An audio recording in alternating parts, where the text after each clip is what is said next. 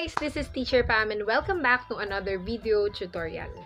Today's video, I will be sharing with you kung paano ko nga ba kino-convert yung mga ginagawa kong reading materials from PowerPoint presentation to a simple video presentation.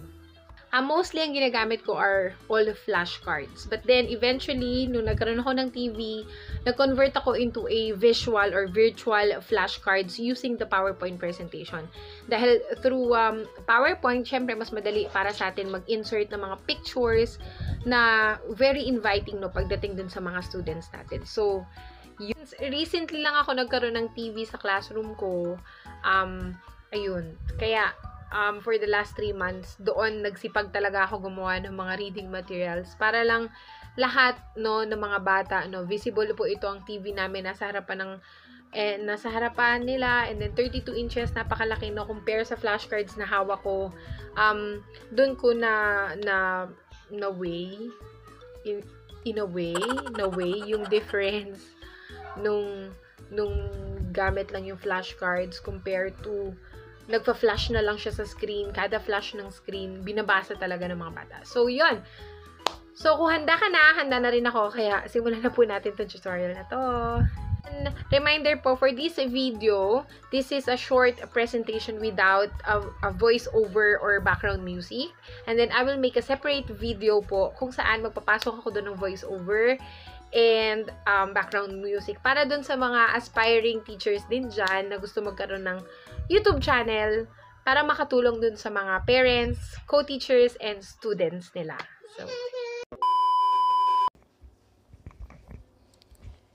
at simulan na natin. So, mag-start ako by inserting a word art para dun sa ating title.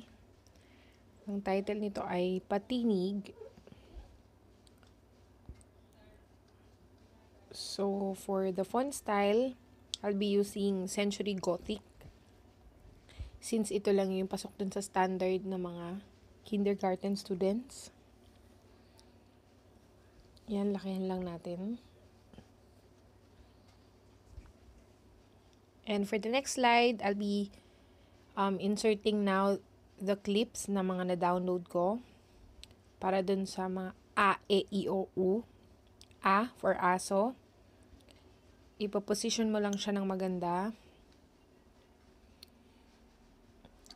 Maki-insert tayo ulit ng word art para sa title ng ating clip art.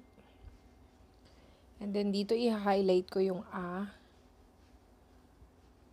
And then talagyan natin ang name. And then ganun lang yung gagawin ko for the rest of the slides hanggang U. So bibilisan natin. Yan. E for ibon. O for oso. At U para sa usa. At pag natapos na tayo, pwede na natin lagyan ngayon na yan ng animation. Yan. Click natin yung animation pane para kita natin. Gamit lang tayo ng very simple animation. Hindi kailangan yung sobrang bonggang animation. And then, after nyan, pag nalagyan na lahat, papalitan lang natin yung background natin. Insert picture lang kayo. And then, hanap kayo sa internet ng mga children theme na wallpaper. And then, apply to all lang natin. Pag na-insert nyo na sa isang slide, apply to all. And then, ayan. Lahat ng slides natin ay meron ng background. Now, punta tayo dun sa rehearse timing ng slideshow. So, punta ka dun, i-click mo lang dun yung rehearse timing para malaman natin kung papaano yung interval, bawat item, bawat pasok. Kung papaano nyo gusto, ganong kabilis, ganong kabagal. Yun. So, makikita nyo, dun sa corner, nagre-record yun.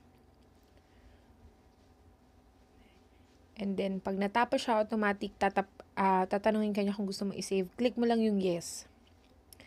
And then, pag na-save na siya, we are now ready to convert into a video file.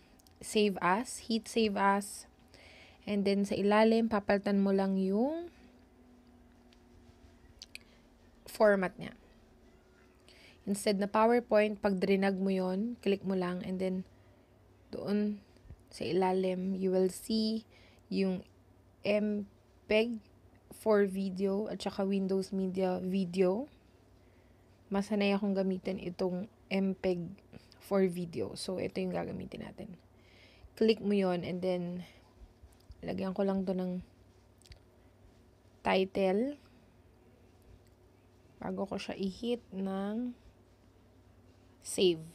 And then, makikita mo dito sa baba, ayan, dyan sa baba, yung progress, kung gagaano na katagal or yung aantayin mo bago ma-convert yung file into a video. And then, so, after few minutes, ayan, converted na siya into video. Pwede nyo na siyang i-view.